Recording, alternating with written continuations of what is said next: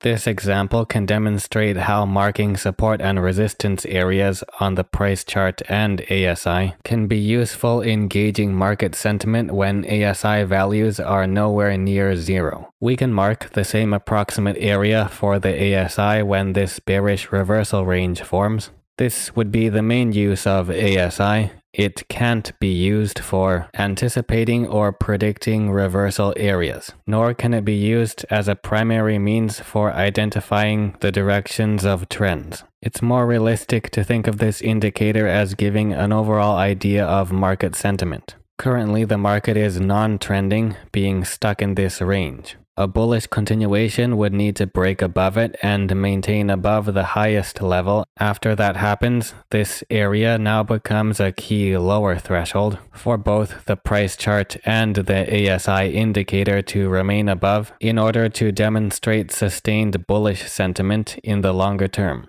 A familiar situation here, we can use some of the most recent peaks to mark boundaries on the price chart and the ASI indicator as movement becomes quite neutral for an extended time. A break over these boundaries is not immediately decisive. In fact, quite the opposite. A break under this area indicates a strong bearish reversal. And similar to if values were near zero for the ASI, this area now marks a persisting upper boundary even when there is a strong gap up. Crossing over this ceiling for the ASI and the price chart would be one indication of sustained bullish sentiment.